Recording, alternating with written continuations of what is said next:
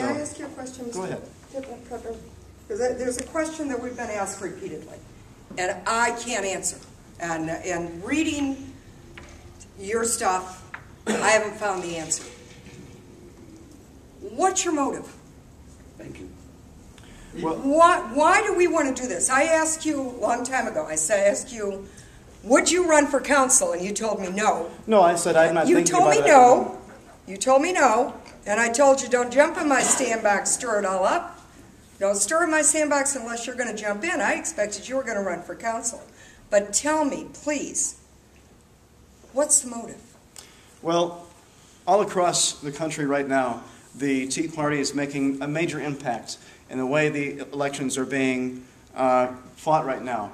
Tea Party people are unseating. Tea Party candidates are unseating incumbent, well-positioned Republicans who've been there for years.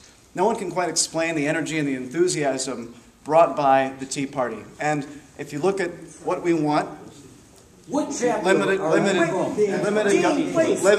government and more representative government. Right